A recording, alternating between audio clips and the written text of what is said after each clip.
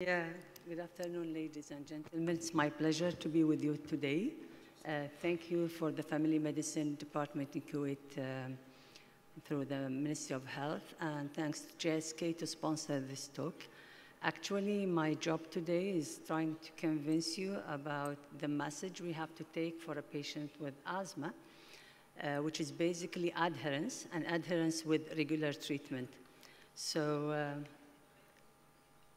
those are my disclosure, and the topics that we are running is the challenges that we're having in asthma management. There is what is called a ProActive regular drug dosing that we need our patients to be adherent to. And then what is the evidence of the role of PRD in asthma management? And if we are using a regular steroid, would this cut on the use of the SABA, the short-acting beta agonist? So we have guidelines. The guidelines doesn't mean that we fit them to each and every person, because one size doesn't fit all, and we have to tailor our therapy. But it's just guiding us into our journey of a treatment of our patient. So, what is the current challenges in asthma?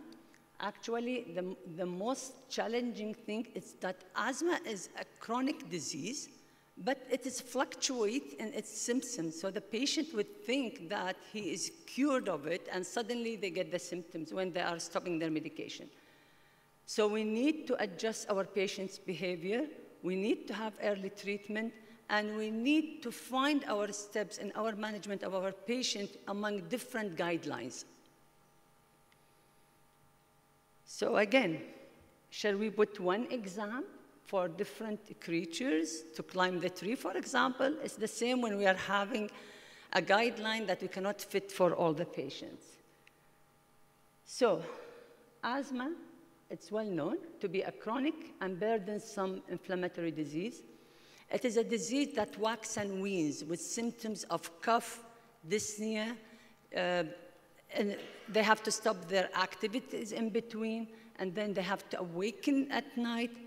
But it goes differently from one day to another day, from 1 week to another week, from one season to another season. And it has been shown to affect more than 262 million people worldwide. It has caused globally more than 461 deaths per year. And in the States, for the next 20 years, it has projected to costing more than 300 billion as direct medical costs, not the indirect even. Plus, the quality of days associated with asthma loss is like 15.5 million lifetime. So,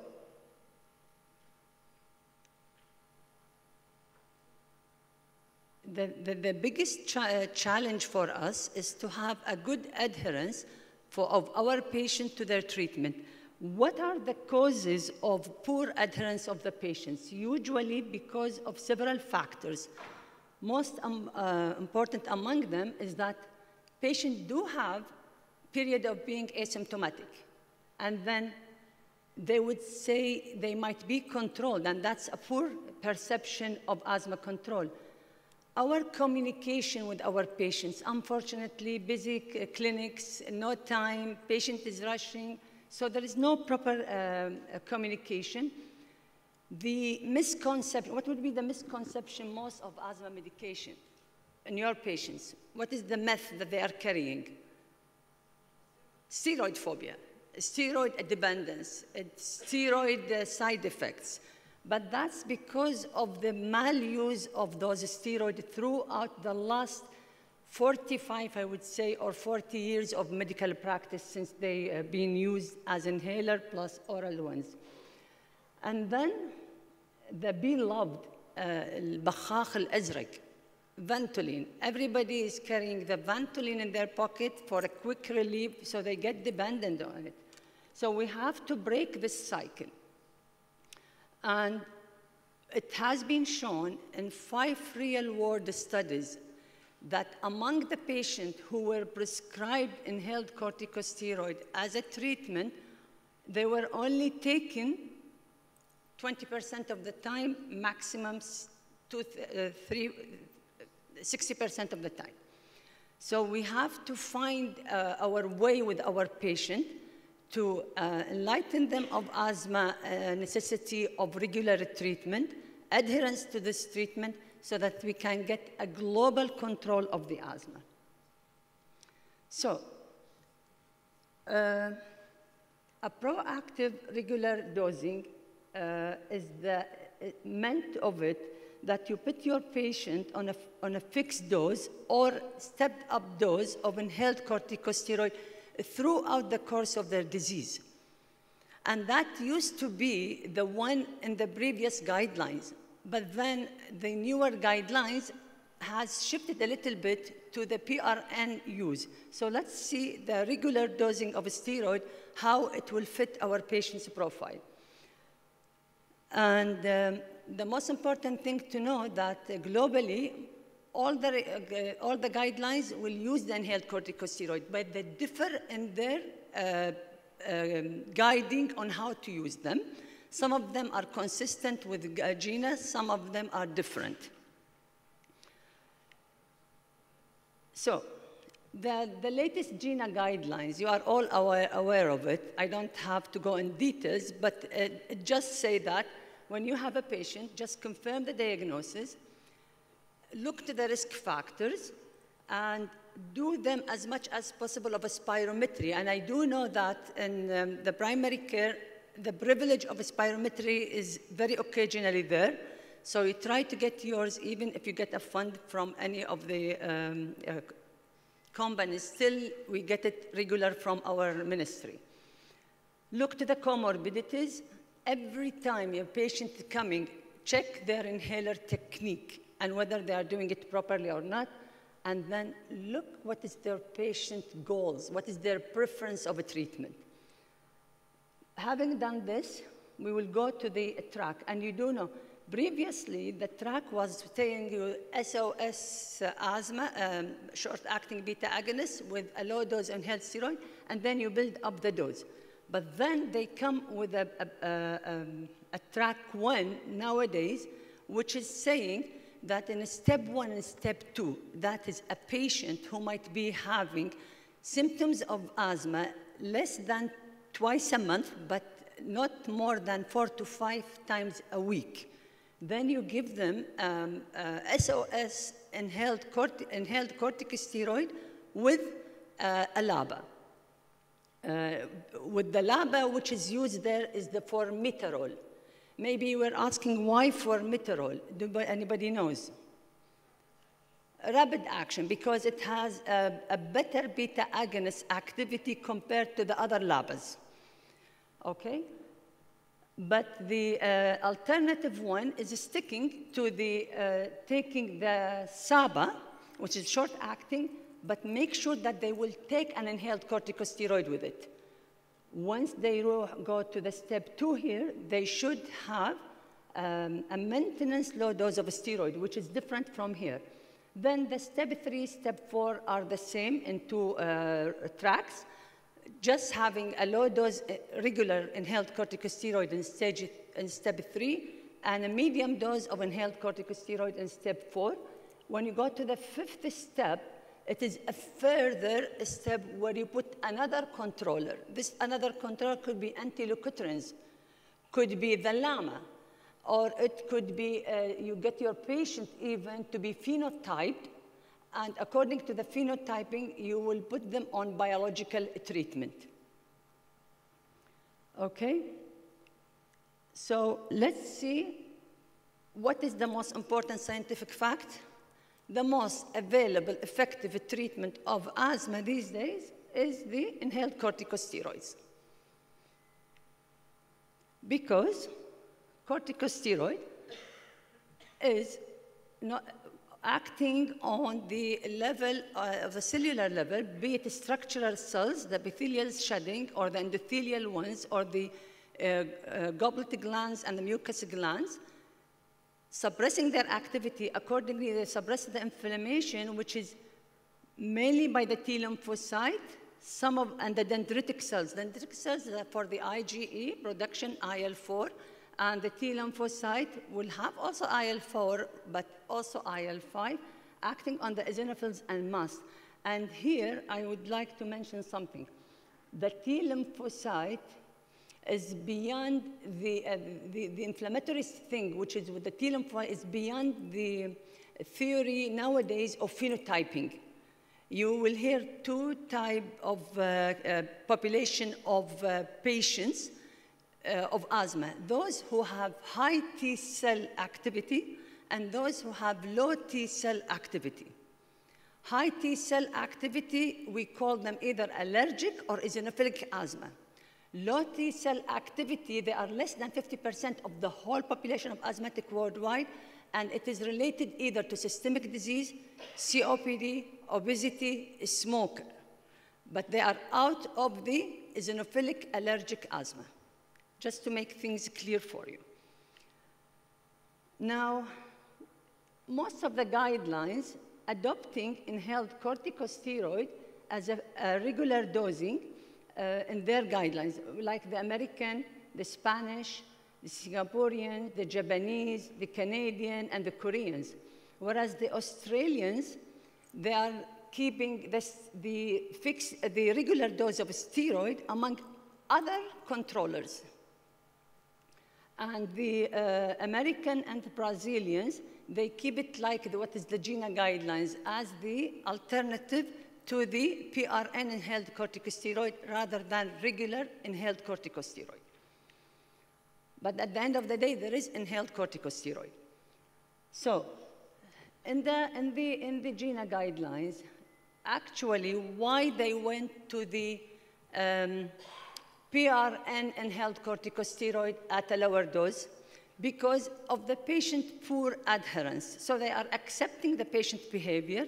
They are giving the track that you give them a PRN inhaled corticosteroid with an alternative of a regular corticosteroid if they are more adherent. Because eventually what we need is an asthma management that will get the patient adherent, his symptoms controlled, his exacerbation is decreased, minimizing their risk of hospitalization and other complications of asthmatic patients. Now, how far should we keep from our patient? We might be too far, or we might be too close. We need to be close to the patient, understand their psychology, knows what is behind the triggers of their asthma, try to explore why they are having, if they were non-adherent, why they are having this poor adherence. So, as physicians, we might not consider how much we know our patients or how much we understand our patient. So there was a big study which was conducted and released in 2021, which is called Apparent2, a multinational online survey done for the patients and the doctors. And they found out that many of the patients, they said their asthma is controlled or partially controlled. Only less than 10% they said they are not controlled. And among the whole group, there was more than 50% of them, they were reporting symptoms. So if you say that less than 10% are poor control, how come most of the time you are having symptoms? So the patient is not appreciating their symptom severity and frequency. The same thing with the physicians, as you could see here. They are not perceiving their patients' asthma symptom as they should do. There was like 1,080 physicians from the same areas. And when they checked with them what is the preferred treatment, the preferred treatment was the regular dosing of inhaled corticosteroid, but like 71% of them. But of those 71%, 75% were pulmonologists and chest physicians, whereas other physicians were not. among those who are following the proactive regular dosing. When we say proactive, you are anticipating a problem and you're trying to tackle it. So you have a patient on regular dosing rather than being reactive. That's when the patient is having the symptoms or exacerbation, then I would act on them and I would introduce the treatment or stepping up the treatment. And unfortunately, those patients who are having the MART, which is the other track with the as needed treatment plus the maintenance, 85% of the patient, instead of having only one inhaler that they can use as a maintenance and SOS, they were using another short-acting inhaler, which is wrong. The MART, which is the track 1 in the GINA guideline now, says that in step 3 and step 4, the patient should be on a regular dose of inhaled corticosteroid regularly, plus they can use the same inhaler when they have more symptoms as SOS. Because we do know that formoterol is a short-acting, so they can use it. But still, those patients were having SABA with it, short-acting beta agonist with it, which is wrong. Then when they look to the patient, what is the most important thing of your treatment? They said as a symptom control. The patient were looking for symptom control, 40 to 46%, rather than the exacerbation reduction, which is worse. Do you know that each exacerbation is a risk factor for the next exacerbation, and then there is shortening in time between each exacerbation gets shortened. If it was like every 3 months, it would be like every 2 months, then every few weeks. And unfortunately, the same thing among us, the physicians. The priority for them is to have 44% symptom control. And the exacerbation reduction was only as a goal in 33% of the patient, which shouldn't be. So we have to increase awareness of both the patient and their physicians.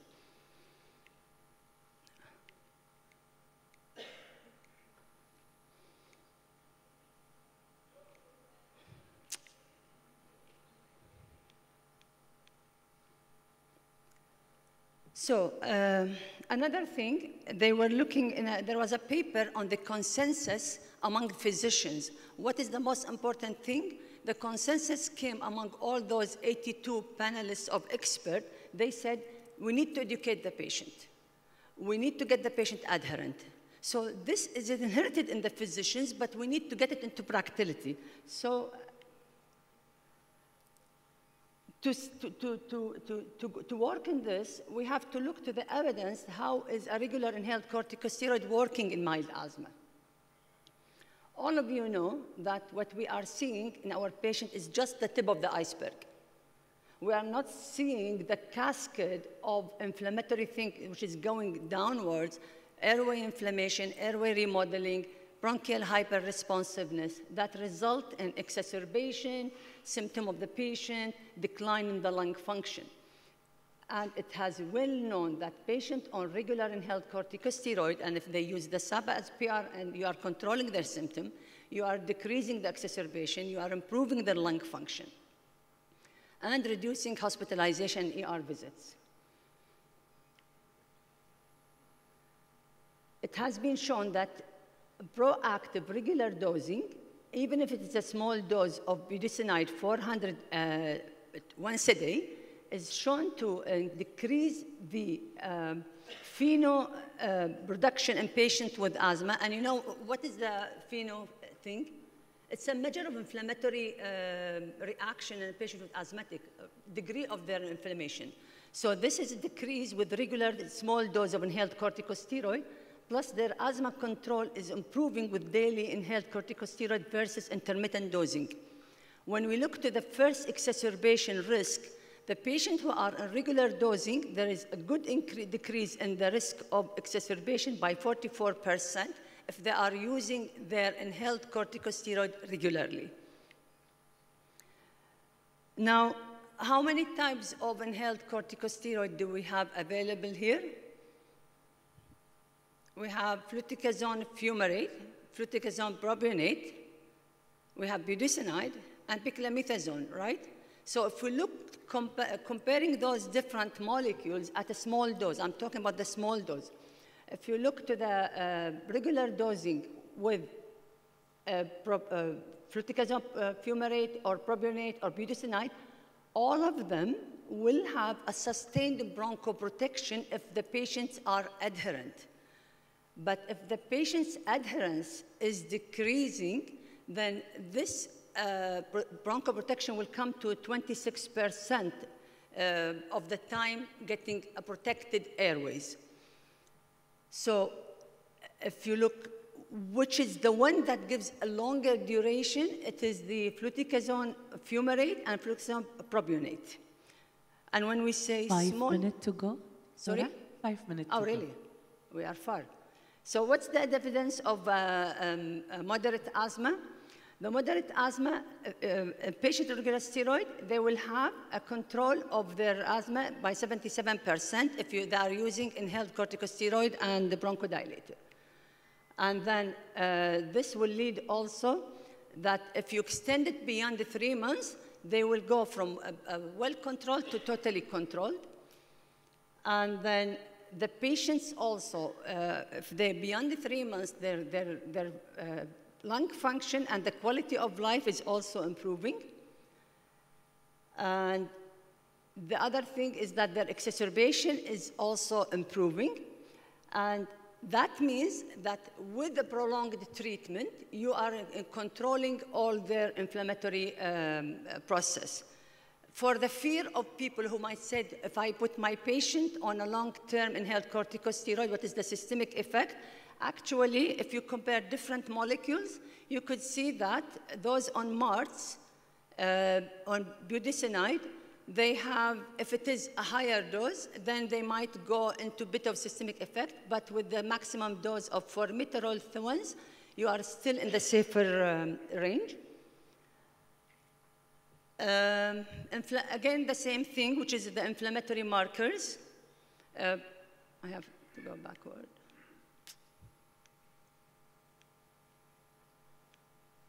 The inflammatory markers with the moderate dose of inhaled corticosteroid, be it the number of eosinophils in the sputum or in the endobronchial biopsies, they are improving with a regular dosing, which has been shown in different studies. And in the meta-analysis of a network, if you are using fluticasone, propionate, and salmeterol, they are comparable to the other budesonide with another LABA in their effectiveness and in improving the quality of life. So when you optimize the patients on inhaled corticosteroid on a moderate dose, you would see that after 1 year, there is 70% of a good control of the asthma, whereas if you are using the MART and the patient is not well adherent to it, there is still 44% of them not controlling their asthma. The other thing is that the exacerbation rate is the same between the MART and the regular dosing of inhaled corticosteroid.